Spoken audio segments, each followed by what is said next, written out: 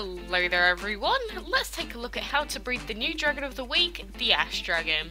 The Ash Dragon is an epic with the fire, plant and wind elements, and the combination to breed him this week is by using the Leaf and Meteor dragons. The calculators haven't quite updated yet, but there's between a 6 and 7% chance to breed the Ash Dragon, with 6 other dragons that can possibly be bred.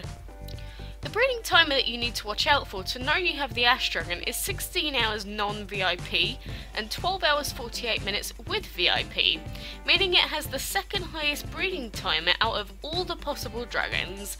The only one higher is the Tiger with a 20-hour timer. However, don't get confused by the timers. Since the Tiger has a 16-hour breeding timer with VIP, this is the same as the Ash would have if you don't have VIP. But as always, leveling up your breeding dragons does seem to produce more epic dragons as offspring, so I normally advise to at least level your dragons up to level 15, but it's not a necessity.